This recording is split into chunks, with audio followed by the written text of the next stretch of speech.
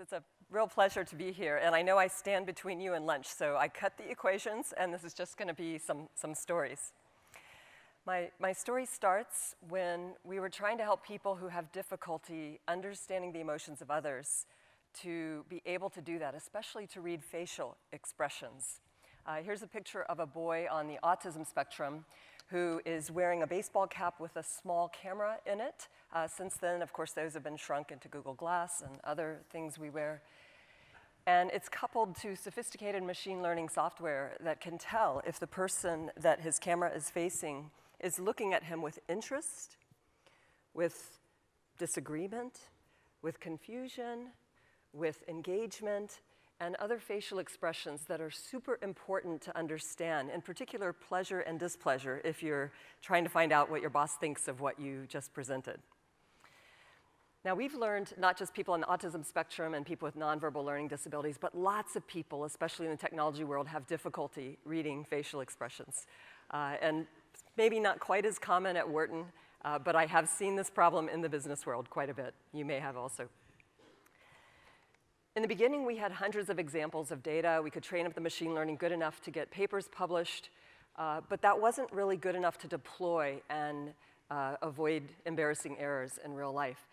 So Rana El-Kalyoubi and I co-founded Affectiva, who has commercialized this and improved on this software. And here's an example of just one picture of work from Dan McDuff, who the vertical axis is showing increasing accuracy using a particular machine learning measure, area under the receiver operating characteristic curve. And this is 100 positive training examples, 1,000, 10,000, 100,000. And what we see is that as we go up by orders of magnitude in data, we are able to climb from kind of the publishable range in the upper 70s to the 90s. And today, this software is able to be more than 90% accurate on more than 24 different facial expressions. It's in use right now by a third of the Fortune Global 100 companies. And you can actually download for free a demo version of this app to play with. It's a lot of fun.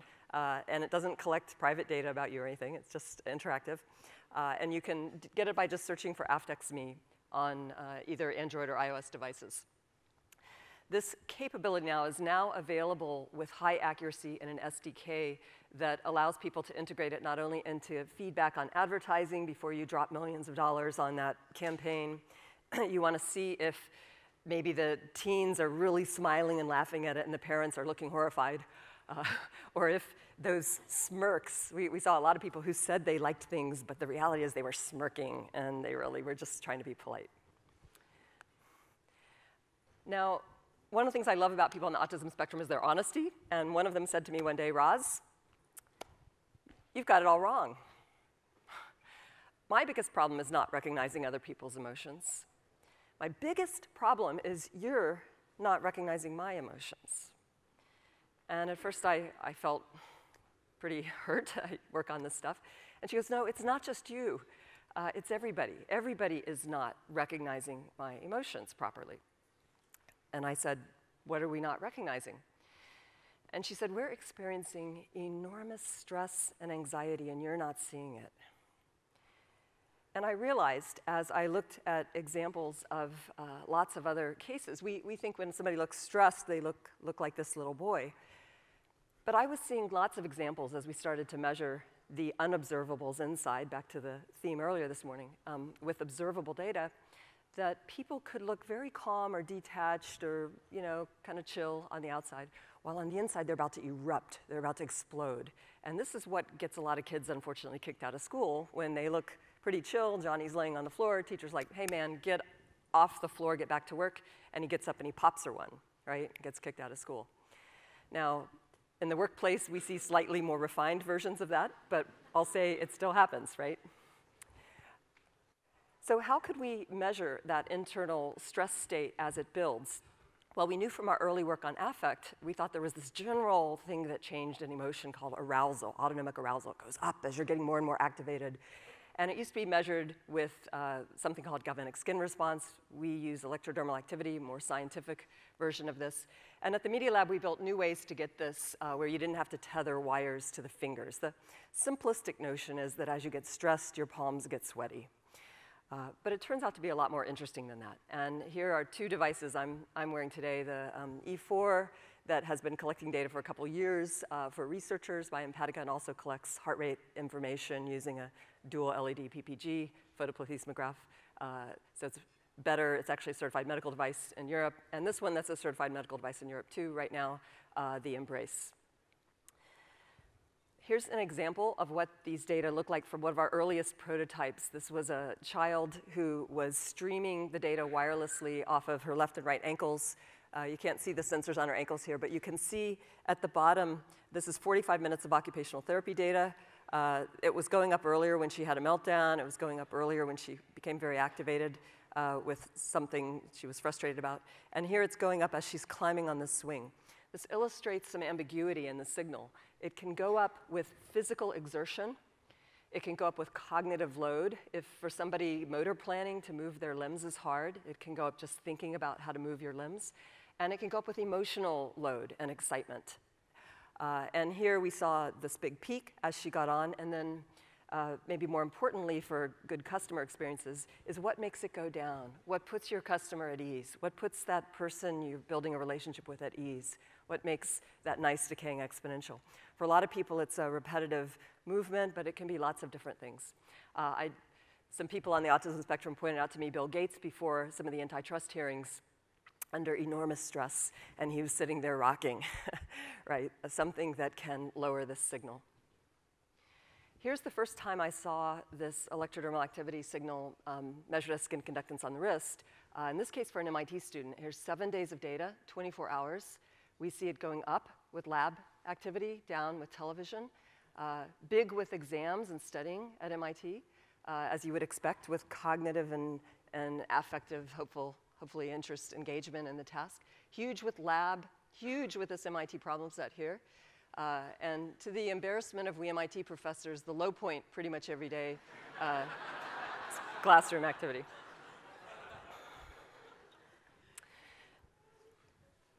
I don't have time in this talk to tell you about sleep, but sleep is extremely interesting and important. And to our total surprise, the biggest peaks of the day are usually during sleep.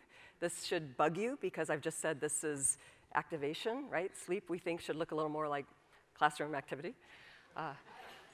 But it doesn't. If you're interested in this, catch me during lunch. I'll tell you a lot more. I'll put up paper links at the end, too, where you can get more. Now, once we built a sensor that could leave the lab, we started getting a lot of requests for it. And one day, an undergrad came and knocked on my door, and he said, Professor Picard, could I borrow one of your sensors, please? My little brother has autism, and he can't talk, and I want to see what's stressing him out. And I said, sure. In fact, take two. And so he takes the sensors home. He puts them on his left and right wrist of his little brother. I thought he'd use one and then the second one when the first one broke, but no, he's got them on redundantly. Should be the same thing on both sides, I thought. Well, I'm back at my lab looking at the boys' data, and the first day's data looks super chill. Next day, pretty chill. Next day, I'm like, hey, this boy looks calmer than anybody I've ever seen. Next day, my jaw drops.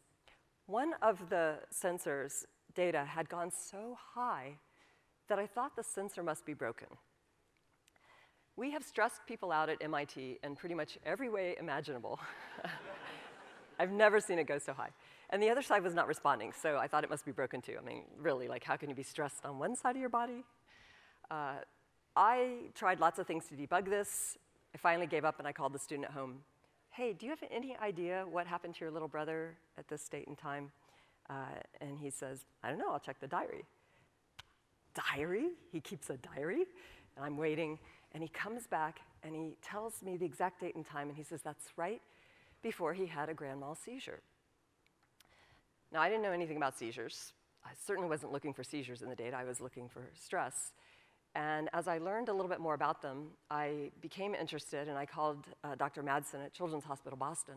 Dr. Madsen, is it possible somebody could have a huge sympathetic nervous system, this is the fight or flight response, surge, I didn't want to say on one side of the body, but before a seizure? And he says, probably not.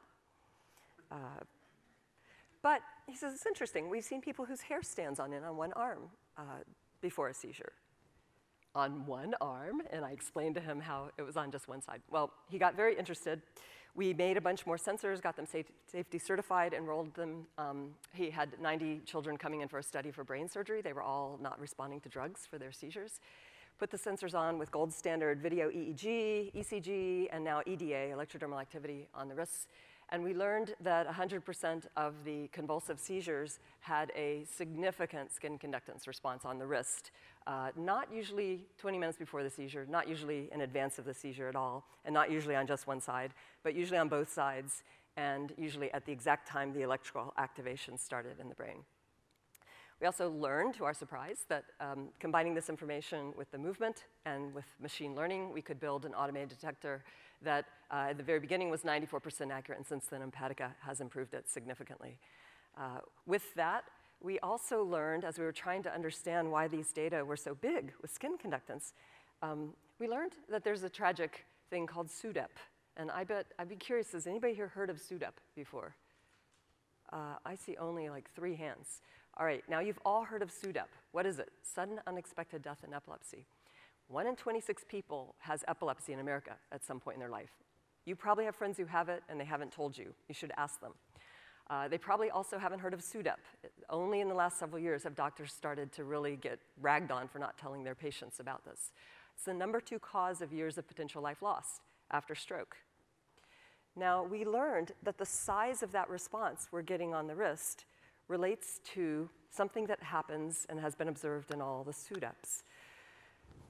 During the seizure, these are all EEG traces, little electrodes on your scalp. The brain activity is kind of going crazy, then it stops, then it goes flat. Usually it goes back to normal brain activity, but before SUDEPs, it goes flat. Fortunately, it sometimes comes back and goes back to normal activity, and it did in our data.